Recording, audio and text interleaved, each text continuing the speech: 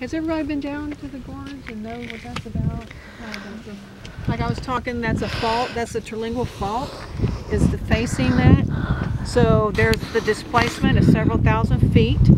That's the upthrown side of the fault, and we're on the downthrown side. So there's the canyon. On the right is the United States and Mesa de Anguilla. On the left is Mexico, and I'm talking about the canyon now, right? On the left is Mexico, and that's Sierra Ponce.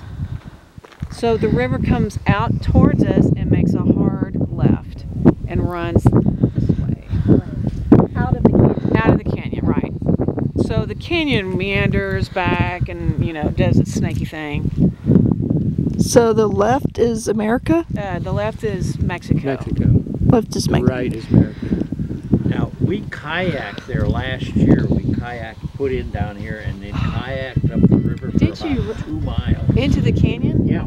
Oh yeah, my we gosh, used a what tour was that guide. like? We used a tour guide out of Lajitas, and we had kayaks, two-person kayaks, and we had to portage 3 places because the water was so skinny. Now, coming back out, you could sort of paddle your way along, but going up, you had to. But when you went up in there, almost at the end of 2 miles on the Mexico side, there is a huge big window.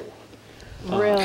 Yeah. In fact, that's one of the pictures I had for last year's when we did the photo display at church. Yes. Yeah, the big window that was there. On the Mexico side. On the Mexico That's side. interesting. And the guide that we had with us, a woman, was saying that the rules that they have and understand is that for both Mexico and the U.S., neutral border as long as you don't create any kind of problems. Sure, that's right.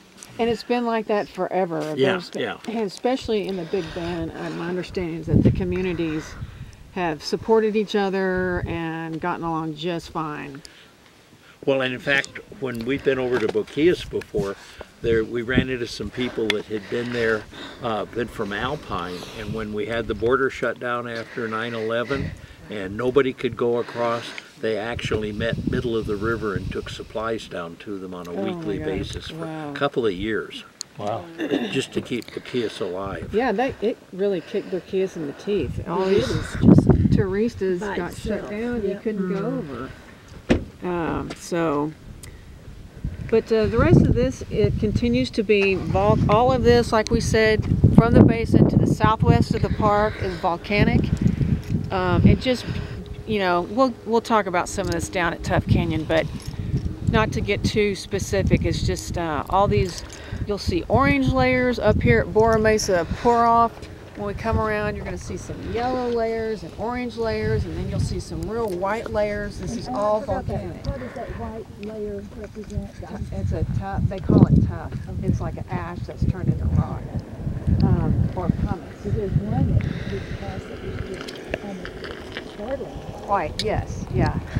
And you'll see one on the just past Tough Canyon. There's it almost looks like vanilla ice cream formation. That's all ash. And back behind you is the basin that we drove. Those big pink mountains in the back is Ward Mountain. Yeah, so we've driven out and now we're looking at the Other side. southwest corner of the basin.